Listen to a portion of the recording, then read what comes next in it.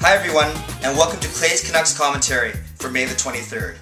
Since my last CCC from May the 20th on Ben Eager Beaver, the Canucks and Sharks have split games 3 and 4 in San Jose, with special teams playing a huge role in both games. Also, since my last CCC, I've been elevated to featured contributor status on Canucks.com, thanks in large part to your feedback, your viewership, and support. So thank you. As well, I joined the team at Canucks Hockey Blog, where I'll be writing a regular blog called Things That Make You Go, I'll be taking a regular look at the Canucks and aspects of their games that may make us wonder, whether it be a strange play, puzzling coaching decision, or a bizarre call, for example. So for this CCC, I'm going to do a video version of my written blog. If you're at least a teenager in the late 80s and early 90s, then you'll likely remember the Arsenio Hall show.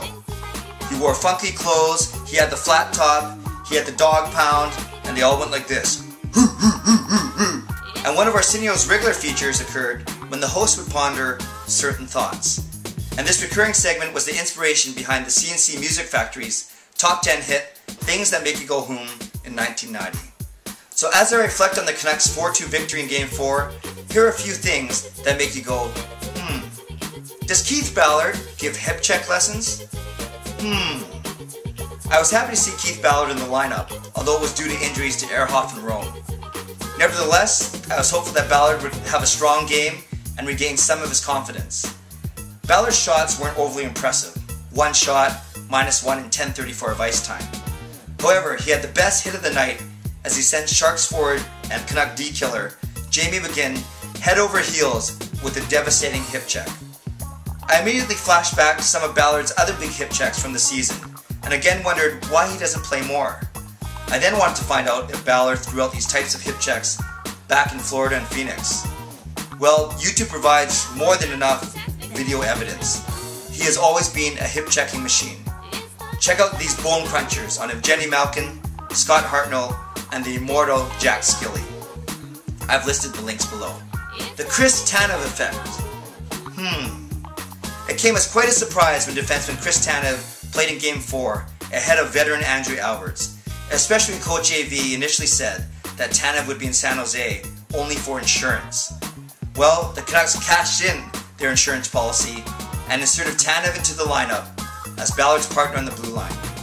Now, similar to Ballard, Tanev's stats were rather pedestrian, a bunch of zeros in all categories in 9:13 of ice time.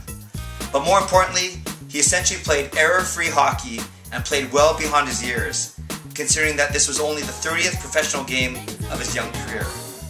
And with Bieksa, Ehrhoff, and Salo all becoming free agents this summer, the Canucks might feel okay letting at least one of them go, with players like Chris Tanev, Kevin Connaughton, and Jan Sove looking to crack the lineup.